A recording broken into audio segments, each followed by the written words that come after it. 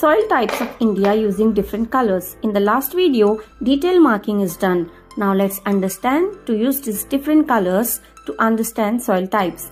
Dark green color can be used to indicate forest and mountain soil, which is found in the extreme north, Sikkim and Arunachal Pradesh. Light green color to indicate alluvial soil, which extends majorly in the northern plains, some parts of Rajasthan, Gujarat, Assam and eastern coastal plains. Yellow for arid soil in western Rajasthan, black or grey for black soil in Gujarat and Deccan Plateau, orange for laterite soil in the western side and other 5 areas which is shown here. Red for red and yellow soil in the south, east and northeastern region. Using different colors will help you remember the location of different soil types. However, this map pointing is just for identification purpose only. The examiner will mark any area and you need to identify which soil type it is.